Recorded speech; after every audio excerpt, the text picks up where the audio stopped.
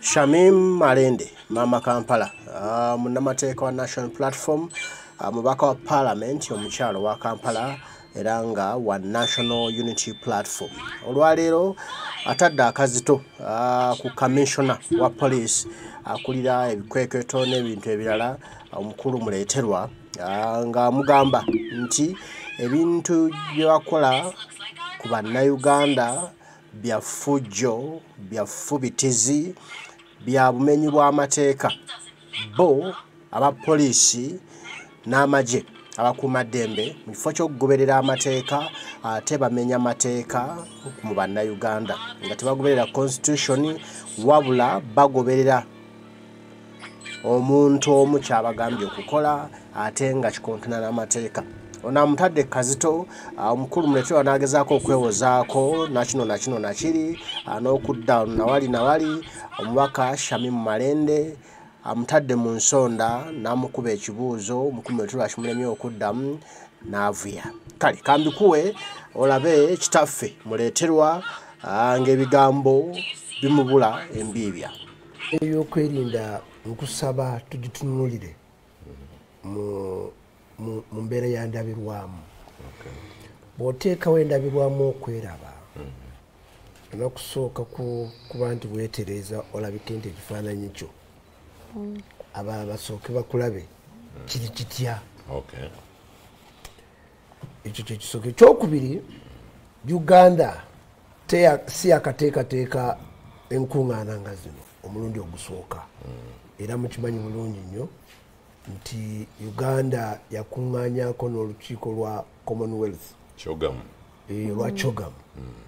ate n'endala ezifaananyiza bwe ziti. Ate tubadde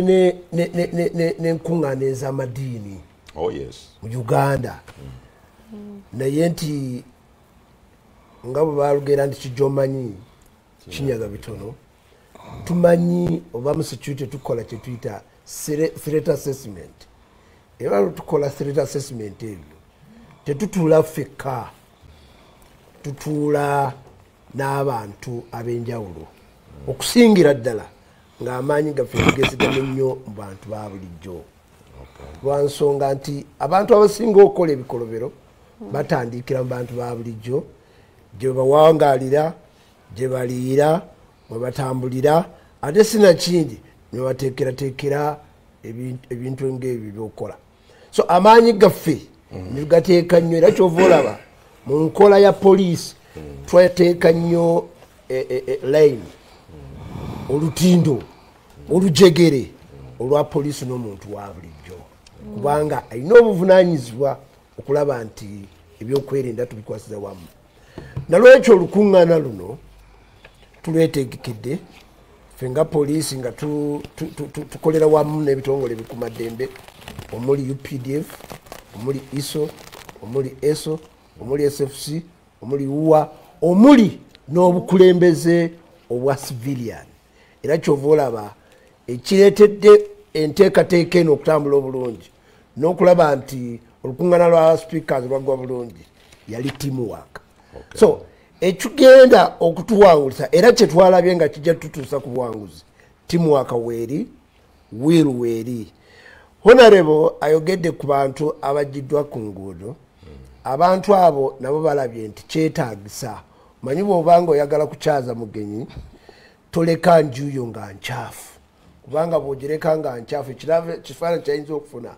tekiva bulungi nnyo. So ne tubeera nga tweteekerateekera obulungi era mu ekyo tubadde n'obukulembeze obw'abantu ba bulijjo obw'enjawulo. Mulabye aba bodaboda, abakulembeze ba bodaboda abavaayo bakubiriza baganda ba mu industry eyo bakolagane wamu naffe abakuumaddembe bakolagane bulungi ate balaga ekifaananyi kirungi. Ekyokubiri n'abatakisi nabo bavuddeyo ate n'obukulembeze okutwalira awamu. So njagala kugumya bugumya abatuwuliriza nti baganda bange NAM ne G77 plus China nkuŋŋaana ezireese blessing. Ezirese blessing kyekimugana emikisa enkuŋŋaana zino girese emikisa egy'enjawulo mu Uganda. Obuuziza Honorable ekibuuzo omuntu wa bulijjo afunira muwa Manyi buli nkuba bwetonnya tobuuza Katonda naafulemu wasinga oba otonyeza enkuba kubanga buli mukisa gujja gusanga oyo yeetegekedde. Bw'obanga oyagala enkuba n'otateeka ku njuyo ngogo tijja kugaana nkuba kutonnya. Bw'obanga oyagala enkuba n'obeera nga teweteeketeekedde mu nnimiro yo okulima obulungi tosuubira nti by'otalimye bijja kuloka. Nalwekyo omukisa gwa NAM gwina bingi bye guleetedde ffe nga Bannayuganda. Ekisooka nti sente ezimu zigenda okuleetebwa zirina direct investment mu byentambula. Kambuuzeeko Munnayuganda ateeka omudaala ku kkubo ng'oluguudo lulungi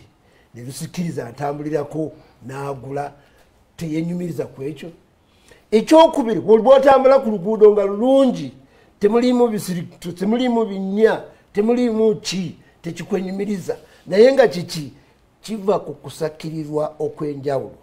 okuba kuzze. Maybe officer awo bw'ogamba ku binnya tewali atayagala luguudo lulungi era abantu kye bakayanira bulijjo. Naye kiri ky'ogambye nti engogo ze babadde baateekawo bwebwo busitolozi bwabwe bukiyosiki bonna mwabuyoddewo. In other words enjuyi zaabwe babadde baateekako dde engogo balembese mwe kye mwakoze engogo kuzijja kati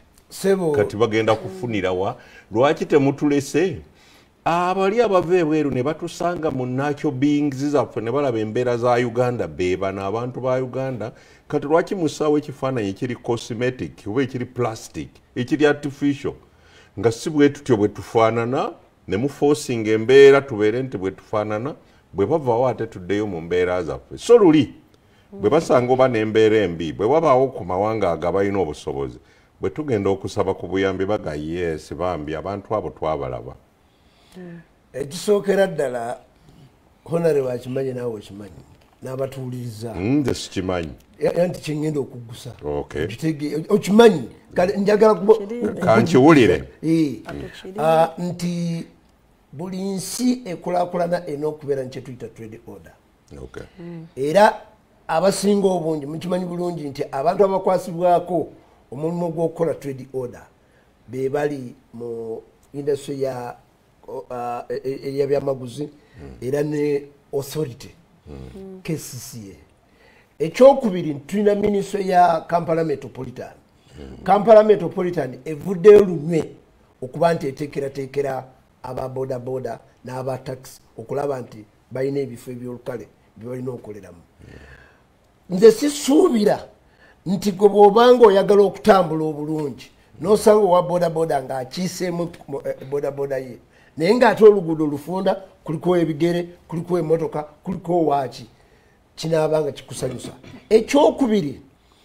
kino tekikolebwa kubanga abakulembeze oba abagenyi bajja abantu tumanyirire okutambulira mu trade order. Era emabega mbadde mpuliriza minisita wa Kampala omumyuka we ng'agamba enteekateeka yaffe gye twakola okuwandiisa ba boda tugenda gikola. Omanyi otya obanga yeeneetandiisi. So tukiwe obudde tusooke tuleme oba boda yemulese oba taxi yemulese. Naye ekintu ekiri ku trade order ziringa ensonga 3 zempuliddemu nti fena twagala trade order. Naye ekizibu ekiri mu Kampala kiri bwe kiti trade order eyogerwako nalwaki esanga okusomozebwa kw'amaanyi n'okuwakanyizibwa nti ekolebwa mu bumenyi bw'amateeka. Etteeka eriteekawo trade order eyo nti ekibuga kinaabeera nga kirimu order. For example bwe tugamba batundira ku makubo bagamba nti omuntu takkirizibwa kutundira ku kkubo okujjako ng'agenze n'afuna license ya kanso. Omuntu takkirizibwa kutembeeya bintu okujjako ng'agenze n'afuna license ya kanso. Era kanso ekkirizibwa kumukwata singa eba emusanze ng'atambula nga talina license eyo neryoka emugamba lwaki okola nga tolina license. Nganze wembeera mu law firm nti sisobola kukola nga sina license banzigalawo. Naye kati ekiriwo nti bannaffe aba authority baagala okuimplementinga trade order ng'ate tebataddewo licensing departments ezo eziwa abantu olukusa luno. N'entono ennyo ezifulumye olwa pressure nga ziyitira mu departments ezitali gazetted bulungi nazo era walaba nga abantu baabononera obuyumba ng'abantu balina license zaabwe n'abatono nnyo abaali balinamu abanene be bamanyi ne bagamba nti bugenda mu department we babeeko akawandiiko ke bakuwotimbe mu kiyosikiko bamaliza nga nabo bakoze eki babononedde ebintu. So point esooka nti trade order bwe tuba twagala okugikola tusooke tukakase nti etteeka lye twateeka mu bylaws za KCCA ekyogera ku abatembeeyi n'abatunda ku makubo ne boda ne taxi ffe nyini department says zigaba licenses tuzitaddewo tukwate bulungi omuntu nga ddala kituufu amenya etteeka nga gwagenda okumukwata otuukiriza obuvunaanyizibwa mumenyi w'amateeka kati ekyo ekisooka. Ekyokubiri ekizibu ekiri ku trade order abantu bandijagadde naye kati nga ow'ekitiibwa owa poliisi bwakinyonyodde nti bakolaganye n'abakulembeze ba boda naye olumu bateekawo akavuyo n'ebirala. Kakati abantu tebandyagadde kubeera nti nabo tebakola kyetaagisa naye problem eri nti nno bw'oba ng'oleta implementation ey'okutereeza border system gy'ogamba nti tuyinza okubanga nakati agambye nti omanyi ki oba kanso eri mu kuimplementinga system y'okutereeza boda ekyo tekirina kujjanga surprise kubanga baboda bazze bawandiisibwa kirina okuba nga kiri official nti bannange ebyava mu kuwandiisibwa tusazeewo boda za stage zigenda kuba omutwalo gumu zino ze tugazeetinze boda zino ze ziri wano abafikidde mugenda wano abantu tebajja kukaayana n'abalina apiiru nga balina okwemulugunya mubalagire wa gye bagenda okulaga era omuntu yenna n'akikola nga ali mu bumenyi bw'amateeka naffe tujja kumira tumugambe nti mwaparticipatinga bulungi nnyo ne babalaga ensonga bwezikola ki bwe ziyimiridde naye olwokuba nti ekintu kikola kivandulwa yes mu system yakubagwira abantu beekanga bwe batyo ne babeera nga baresistinga bateekawo okuresistinga si kuba nti tebagala order tebagala trade order ababodaboda bagala nnyo omulimu gwabwe gutereezebwe naye gutereezebwe nga tebayisiddwamu maaso nti buli kijja bo bajja kubasindika nga busindise nti kati bano baveewo mubategeeze mu butongole ti kanso yamala ensonga bweti kanso balage gazetted stages erage nti abafikidde mugenda wano ekintu kitambule. Ekyokusatu ekisembayo ku trade order kyenjagadde okuleeta nti waliwo ne problem endala twogedde ku baboda nti bavuga naye tulina n'okugenda ne ku barricades ababoda bafunye problem ne barricades eziteekebwa mu road blocks eziringa yes katuyize road blocks waloga n'agaggwa ge bateeka mu makubo agaggwa agamu osange okusinga basajja ba officer muleeterwa officer muleeterwa bateeka agaggwa side eno ne bateekawo ne side eno ne wasigalawo akantu katini nnyo bwe kati naye ng'ekigendererwa tebakyabuuza wa bodaboda ng'ayimiridde nti oba oyina permit oba ki bodaboda babeera bakoze ekikwekweto nti bodaboda buli terina kuyita wano omuntu basooka kumuwambatira ne bamukwata ne bateeka wali bodaboda kumuvumbagira nga tannabana kubaako kyayogera kuba tukirabe ku instances nyingi nnyo ne ku stages nyingi nnyo so ekyo nakyo owa bodaboda bw'anaakulya ng'ogamba nti mutereeza naye ng'ate alaba nti tasooka na kubuuzibwa kiki ekimukwasa abinnyonnyola luvannyuma oba abamu bakikozesa okweextorting oba okubajjamu ssente aba alabanga walinga waliwo obutali buki ate ng'owekitiibwa akolagana ku bya poliisi na muntu ki kaŋŋende butereevu ewuwe komishona muleeterwa ate n'ekira bireeta obubenje waliwo owekitiibwa waliwo ebifo ebimu enguudo babirekawo ne buziba nga enguudo jjukira enguudo zaffe teziriko mataala yes ate ntono waliwo omwami wa boda gwe nalabirako ddala yajja bwati ekiro nga takimanyi n'akigwamu n'afiirawo on the spot ku luguudo olumu sigenda kulwogera naye nga baali babireseewo ekiro kati yava emisinde eri ng'ajja yavugira ku sayidi ye nga tamanyi nti awo waliwo barricades n'akigwamu n'afa nga bonna tebaliiwo nga baretreating nzendoza nga bajja kudda either late in the night oba ku makya so ensonga eya barricades eya road blocks zemuteekawo ez'ebigwa tubadde tusaba etunuulirwe nnyo era erese n'obubenje bungi ababoda beetomera ne bagweri n'atwala omusaabaze n'amuvuga nga bwamutagaza olw'okubanga atya nnyo komishona muleeterwa ocontributinze bwe njogera ku gwe ngamba poliisi ocontributinze ku kwongera insecurity mu ggwanga ono bagambye buli lw'okwata abaana ba bodaboda awo n'owamba bodaboda zaabwe otubuzaako obuweerero tubulwako obwekyusizo tuba tetukyebaka abatambula ekiro babakuba obutayimbwa babakuba ebiyinja babanyaga mu ngeri zonna nga nsonga emu nti komishona muleeterwa abaana bano abaali bagamba bwe tumanyi nti alina pikipiki afunayo omutwalo olunaku kati muleeterwa yagimuggyako pikipiki abamu alina omukyala n'abaana awaka bo tajja bajuliza ebyo nti muleeterwa pikipiki yange yagitwala baagala okulya n'okunywa n'okujjanjabwa n'ebirala ebyetaagisa n'asalawo tetugamba nti poliisi abaana mubatwala mu kukemebwa olwanyisa bumenyi bw'amateeka ate gwe obutondawo n'ekyextortion ekyo bakikoleko bw'omuntu buli muneeyisaaye era bwe bagamba nti oyo muntu mugunjufu osooka n'omutunuulira nga tonaawuliza ne byayogera nogamba kweri kubanga oba omulabi muganda wange ayogedde ku security ate nga kituufu mu security era abamu kyova mugamba nti manyi abo bagendera ku order naye ekigambo order bayizewe kambabuli n'abatuuliza n'abatulaba tekitandikira mu security kiri mu butonde kubanga ne Katonda bwe yali atonda ensi yagamba let there be ekyo kiyita ki si order bw'obeera mu maka n'oyagala okukwasiza empisa mu baana bo obasomera tteeka oba bagamba mwana gwe tokola kino yiyo order naye nga bwe tujja ku kino njagala batuuliza n'abatulaba bategeere ebintu bibiri ekisooka nga tujjeewo enkola eno ey'okuvaayo ne tunyonyola ebitongole byaffe engeri gye bikolamu emirimu empisa gy'abakoloni gye baleetamu ebitongole bino bye twogereramu si eno gye tukoleramu era ne honorable ono naawe okimanyi waliwo ne precedence mu mateeka ge tuteeseza mu nkola nti ignorance is no defense in courts of law. Oh, yes. Obutamanya tebukugisaako ki musango naye abantu abamu baagala kuvaayo ne balowooza nti bw'aba amanyi etteeka bw'eti bwerigamba bw'aba tamanyi etteeka bw'eti bwerigamba etteeka ligamba obutamanya tebukugisaako ki honorable byagezaako okunyonya njagala mbabuulire nti tugezaako okuvaayo okunyonyola ebitongole byaffe gye bikola abantu munyikire okutegeera n'okutukwasizaako obuvunaanyizibwa kubanga kikulu nnyo tutera kutambulira wamu nammwe naye abamu mwefulira banampulira ziri kati ogenze n'oyogera baganda bange teriiyo lunaku poliisi lwekeera negamba nti eyagala kutunya muntu wabula eyagala kukwasiza teeka ligamba ki omulimu gwa poliisi gwa kukwasa mateeka ate etteeka si mukwano it is an instrument of cohesion si lwakuba nti nja kwogera naawe nga nkukwana sibo nedda nnyabo nedda ssebo bw'oba oba oyagala okutambulira mateeka beera mugonvu ku tteeka ojja kubanga buli otherwise etteeka liriwo kukunyigiriza it is coercive likulambula yes likulambula ate likulungamya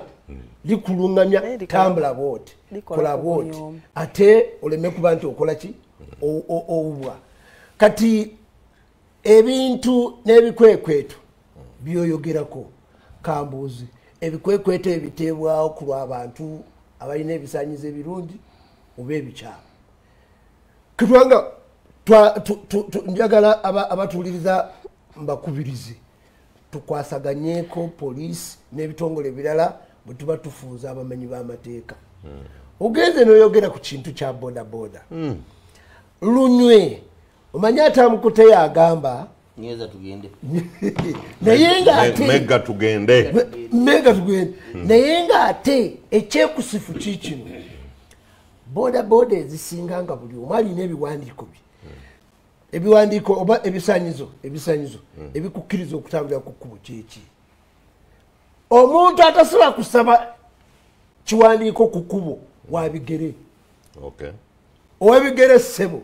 okujjako nga waliwo directive oba waliwo akapande ka no trespass awo ojja kubanga kati nga bwe tuvuddeko emabega president n'awa directive olw'okucontrolinga covid naye awatali mbeera y'akazigizigi and sciences with well-equipped kubeera nga ne bwebakaawo ne bw'otoggalawo omanyi nti era bujja kukya okujjako nga nsolo nkambwe yeeyingiddewo komishona muleterwa obadde oyogera ku bw'osanga ebyuma bya bajaji ekimanyi bokisaato bisanze mu senke olowooza tekiyinza okuba kuba wano tulina spare 9 nzijukidde nalinako kakolola naye nga kakadde nga spare waako takyajja gabanga nti wastaleti munaagendamu kati tebayinza okuba nabo nga bakola bwe batyo mpozi n'ekirala Honorable Geoffrey Rutaya agambye kiri kyobadde ogamba mwembi mukyogeddeko ekyokulongoosa naga nti kyemugamba kibanga ndi omuzadde atagulira baana ngoye abagenyi bwe bajja abaana bonna n'obagoba mu nju oba n'obagobera mu nju n'obaggalira mu nju abagenyi tebabalabako kati kyemukola okujja abantu ku nguudo ye Honorable Geoffrey Rutaya kakuuto kantandikire ku ekyo ogamba abantu olw'okuba mwamanyira nnyo obutagala kutegeera gavumenti bwekola bintu byayo ku lw'Abannayuganda buli kaseera ne bweba ekoze ekirungi tukirabira mu bukyamu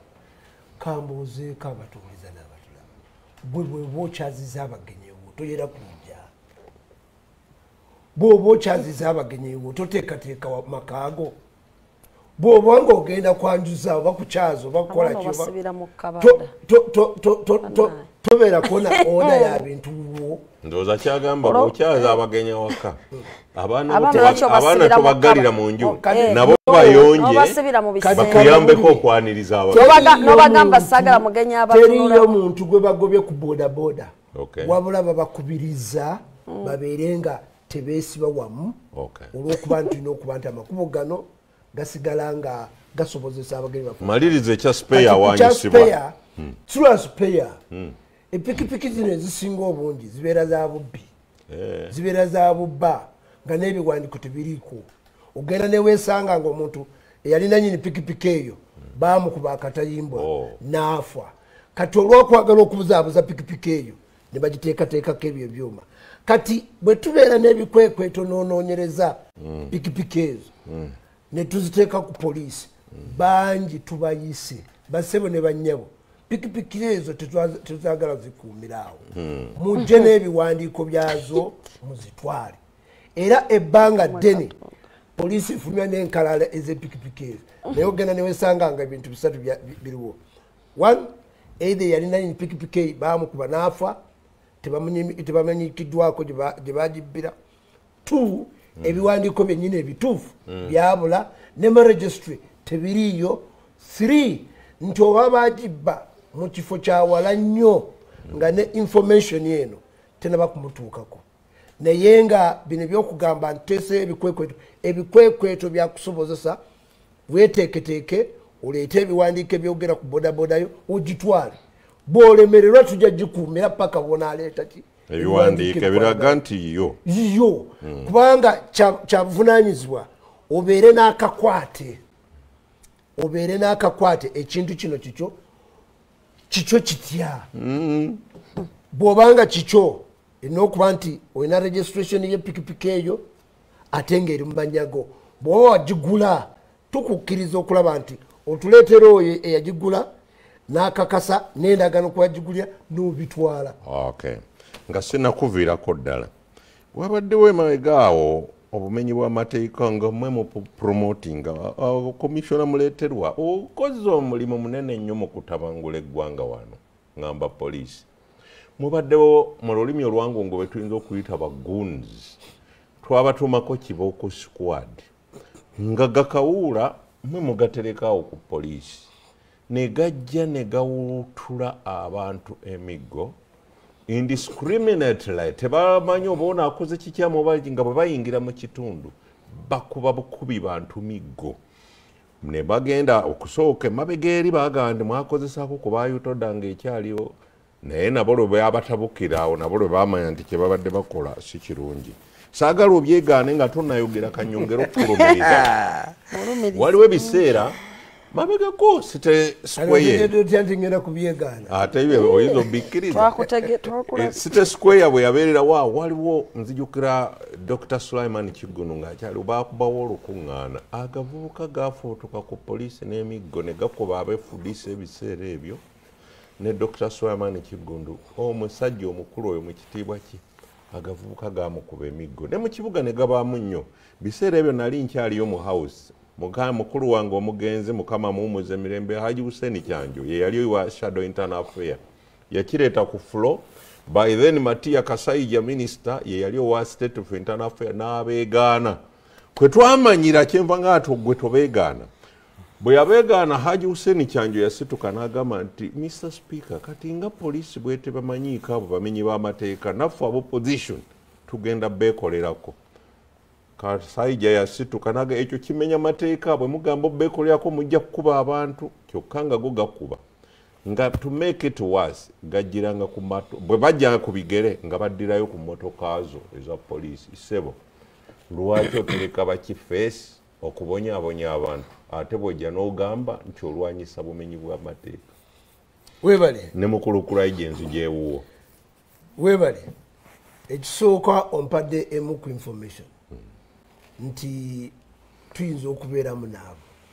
naye ekyenjagala okutangaaza ku nsonga eno nti mu nteekateeka ya poliisi n'enkola ya poliisi tetulinaamu kategori y'abaguns kubanga eyo teri emu ku mitendera mweteekerateekera abasirikale mu structure za police terimu naye mwe mugiteekamu nedda ssebo bwe baba bava ku CPS era bwe badduka we badda nze ngambe baani CPS n'emiriraano tulina okutunula ne CPS kubanga CPS erina emiriraano ate ekyomukisa omulungi oyogeredde mu budde bwe ntamanyi oba nali ne mu poliisi mu budde obwo nze neesiba ku ssaawa eno gyeni mu poliisi nze bw'ati omusirikale oyo Jerome bw'oyogedde ku Uganda Human Rights Commission mpulidde Honorable Mayenda agereddewo nti naye nga ngenda okuvaako kansembyeyo kano nze njagala kukubiriza abatuuliriza manyi tuleme kwekiriranya tuleme kugwamu ssuubi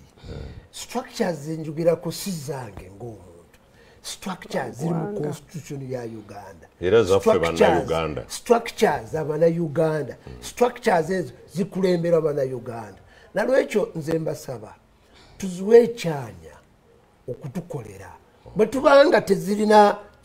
kyezikoze kyetusiimye ate tusobola okwekubira endulu awala kiringa omwana wazaalibwa olina taatawo ne maamawo naye mu maka tebakwisa kyenkanyi oddukirako omu ku bazadde n'omugamba naye taata ali bw'ati kwegamba amaka negasigala kuba n'ogenda ewasenga kwegamba yembeera y'obulamu bwe tuna okutambuza nga ngenda okukuvaako bweganya abasajja bano bakifeesi nekindeetera kino twatuukawo ddi awo bano bate baba bakifeesi okuba nti waliwo ebiguruupu ebyeteekawo ng'ebya security nti byo byebikuuma ettaka kati omwagendedde okufa musajja wammwe sobi muyita musajja wammwe kuba abadde akolagana nnyo nammwe ne twatuukawo kuba nasooka mulaba kasangati eno saidi eno nga muto wange yasinindidde kati deputaras siwekawempe yaliko ekasangati awo nga sobi alina ettaka lyakuuma ne gurupu ye RDC agendawo yamutwala bubi nga amugamba gwe nja kukoza ensobi wano ngenda okulya bamuttidde Gomba kanempulira ekayunga eyo kakati poliisi mwa withdrawinga abantu abalinga sobi n'abafaananga be bakola gurupu ez'abakawuula abakuuma ettaka honorable oyagala kufuula programu yaffe katogo tuli ku security yes security is katogo leka nkulage program kankulage security is katogo naye it is chronological manyi ne bw'obanga ogenda okukola operation olina kubeera ne SOPs standard operation procedure commissioner yes. mbadde ku bakawuula kyenkugamba lwaki njiise katogo police nkugambye era njagala kutegeeza abatuuliza nti structure tetulina structure yaba bamiggu eyo tetugirina now the question comes abo temubalaba naye omanyi waliwo security rings tulina security rings nga 3 tulinawo kyetuyita personal oba premises security ne tulinawo community security ne tubeera ne national security kati personal ne premises security omuntu kinoomu asobola okwagala okunyweza ebyokwerinda bye kyova olaba nti gwe nga honorable osobola okubeera ne private security guard n'akukuuma naye bwakukoma tabeera waggulu w'amateeka alina kubanga alungamizibwa n'amateeka. Kati ne tubeera ne community security. Community security yekulemberwa abakulembeze abeerosi nga bwe kiri mu National Security Councils ezirambikibwa mu mateeka. Nga mu National Security Council tulina National Security Council ekulemberwa president ne ba minister eri strategic, ne tubeera ne regional, ne tubeera ne sub county paka ku village level. Kati bw'obeera n'enkenyeraayo gwe ng'omuntu wa bulijjo okkirizibwa okubeera ne security enaasobola okunyweza kati yeeyo nga bwe tunakubiriza nga bwe twogera mu mbeera y'omumenyi w'amateeka oba okulwanyisa obutujju nti beera ne cameras ewo, beera ne private security guard, beera ne access control measures, naye singanga ziba zikontana ne security eyawamu poliisi ebekola ki eyingiramu. Kati ku kino kyoyogera mbadde nsuubira nti engeri gy'olina obukakafu obwo butuleetere ku poliisi tubunoonyereza omulembe guno ze siina gwe mmanyi nti ono yakwatiddwa. Ndowooza omubiwulidde bamutadde ku nninga, ebibuuzo bimulemye okwanukula, bimulemye okuddamu, bimulemye okutugamba, n'asalawo n'atandika kwoza bwe muba muyina obujulizi mubuleeta ku poliisi. Naye ng'ebintu biri obvious, birabibwa n'omwana omuto ayonka, ebikolebwa abasajja bano abapoliisi, ebikolebwa abasirikale ebitali mu mateeka olw'okuba bamanyi nti ne bakutte emmundu ne bakola bo ebibasanyusa. Kale abyebyo tujja kuddamu Omukama tunasaba bankuumire. Mweraba.